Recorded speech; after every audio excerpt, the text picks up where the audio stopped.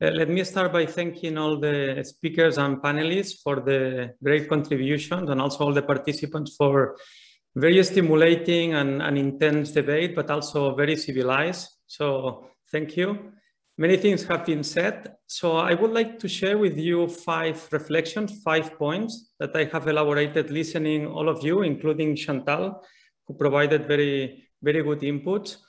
First reflection, I would like to start with the big picture. Let's remember that the climate and biodiversity crisis, and you can include here the current pandemic, are not different crises. They are just different phases, different consequences of the same fundamental problem, our economic system, a linear fossil-based economy that is addicted to fossil resources and to growth at all costs, that has basically failed to value nature.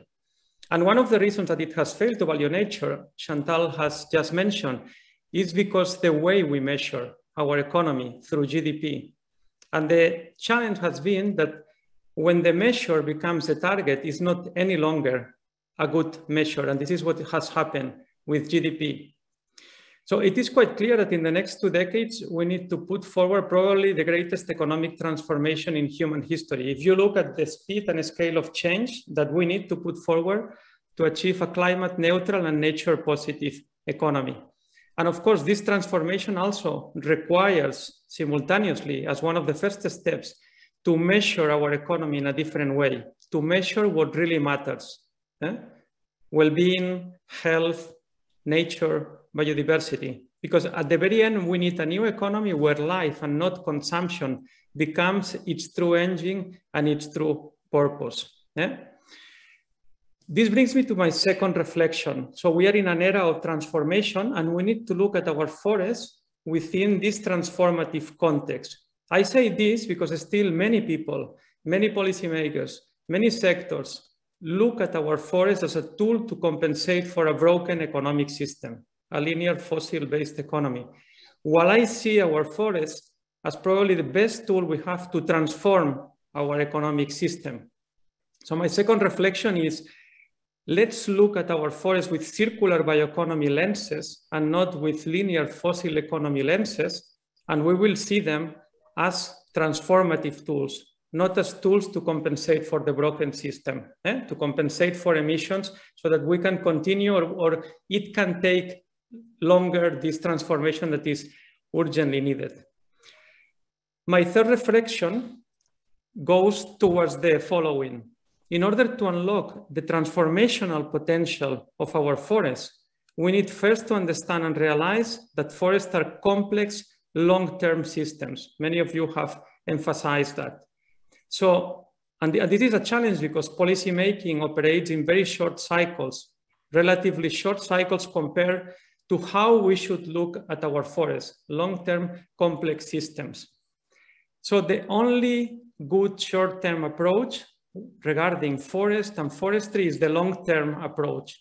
And this is crucial to understand.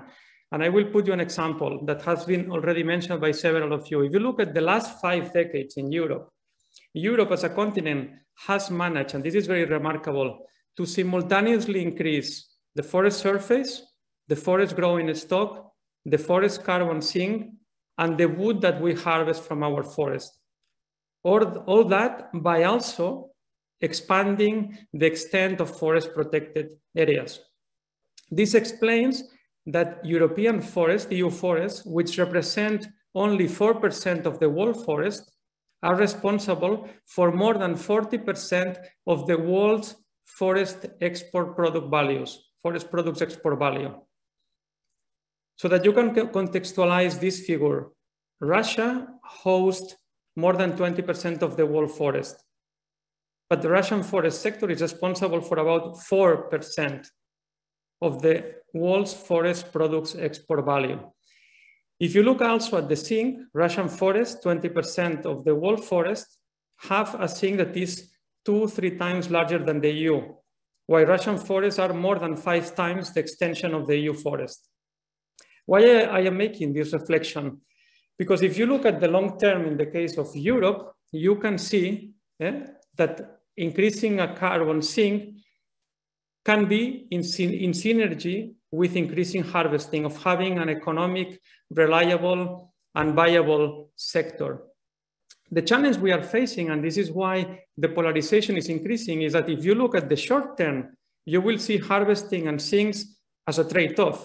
Well, if you change the perspective and you look at the long term, harvesting and sink can be synergistic. So this is the point, and this is why it's so important that we look at forest in the long term. And the same will go for bioeconomy and biodiversity in the broad sense. If you look at the short term, you will only accentuate the polarization because you will see them as a trade-off. If you look in the long term, the change, the figure is different. And this brings me to my fourth reflection, which is about the future. The decade that starts, we are going to see an unprecedented forest situation, not only in Europe, but in many other parts of the world. And this unprecedented situation is explained by two main structural changes. The first one is climate change. The impacts of climate change and natural disturbances is going to be unprecedented in many of European forests. We are already seeing that for a few years. The second structural change is that the forest-based sector is going to face also, and forestry including here, unprecedented opportunities related to its potential to deliver renewable, low-carbon solutions to replace many of the fossil products in many sectors that will need to become climate neutral and circular in the next 2 decades.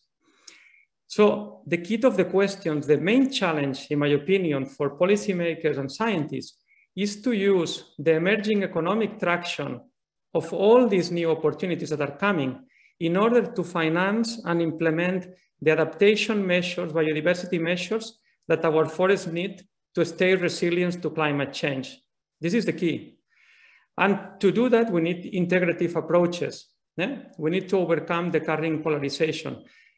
The forest sector, forest industry, forest companies need to realize that investing in biodiversity is the priority number one if they want a resilient long-term business. So it's on their own interest. But at the same time, we need to realize that enhancing biodiversity in the long term requires a dynamic forest sector because we will need investments. Philanthropy, NGOs, even public funding is not enough to enhance biodiversity here. Forest owners need to take the lead, forest companies, the sector itself. So we need the right incentives to stimulate that. And I don't think that there is any forest owner, any forest company that doesn't want to increase biodiversity in the future. Again, we need to look at things in the very long term because we are talking about long-term forest systems. And so my fourth reflection is integrative approaches to overcome the dichotomy between bioeconomy and biodiversity because basically they are two sides of the same coin. And this brings me to my fifth reflection, fifth point. Yes, forests are complex systems, but we should not make them complicated. It's not the same complexity as making things complicated. So they are complex systems, but we need to avoid making them complicated.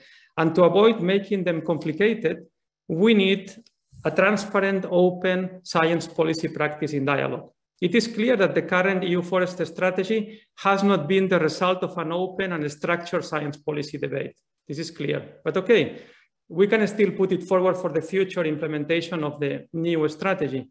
And here I would like to say that EFI, which consists of more than 120 member organizations, including leading universities and research institutions in Europe, but also consists of 29 European countries, so we are de facto the largest science policy platform in the world, is available to collaborate with any actor that wants a constructive dialogue on the future of European forests. I am very happy that Forest Europe process has already asked EFI to play a crucial role. So we will be there for Forest Europe, which is a pan-European process, as you know. I hope that in the future also other European actors will see in EFI a solid partner to move forward the European forest strategy. So thank you again for participating in this event, and it has been a pleasure to organize this with IUCN.